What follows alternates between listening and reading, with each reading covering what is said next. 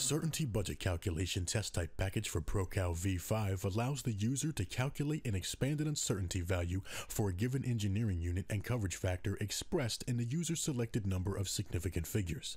The user can manipulate component values, add components, or remove components from the list of values that are used to calculate the uncertainty.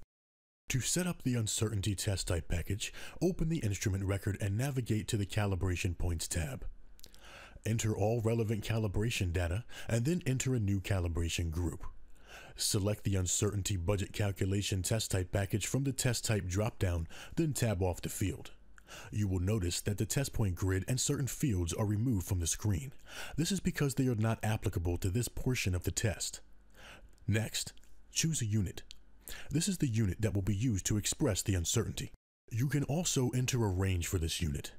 To do this, click the Show Group Options button and enter data into the additional test type inputs grid.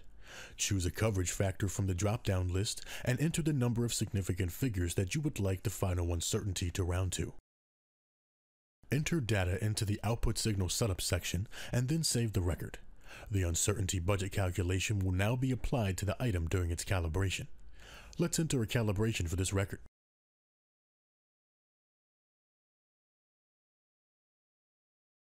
First, I'll enter the as found and as left values for our calibration. Then I'll move to the next group. When a calibrated item uses the uncertainty budget calculation test type, the uncertainty calculation appears as a test point group on the test results tab, which the user will then populate with the relevant data. Notice that the test point grid is no longer displayed. The additional test type input section is populated with data from the master record.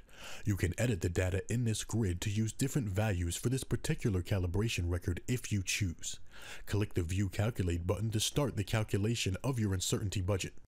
To begin calculating uncertainties on the uncertainty budget screen, the user must click the Add Component button. This will create modifiable grid columns under the component description, uncertainty, and distribution fields.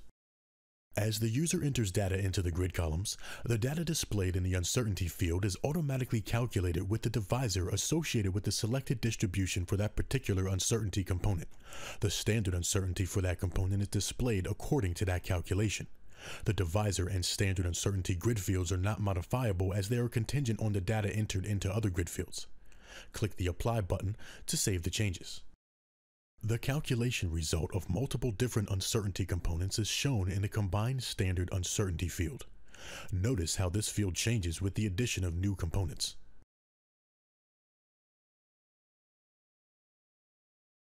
The Coverage Factor field displays a multiplier of the Combined Standard Uncertainty in order to obtain the Expanded Uncertainty. The Expanded Uncertainty is automatically calculated using the root sum square method against a list of standard uncertainty values as they are entered. The coverage factor and the number of significant figures used to round the expanded uncertainty are drawn from the additional test type input section of the Calibrated Records Test Results tab. A component can be deleted by clicking the Remove Component button. Next, you will choose a calibration result.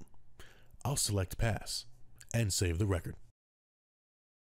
And that's all there is to it. Now you know how to perform uncertainty budget calculations during a calibration using ProCalV5.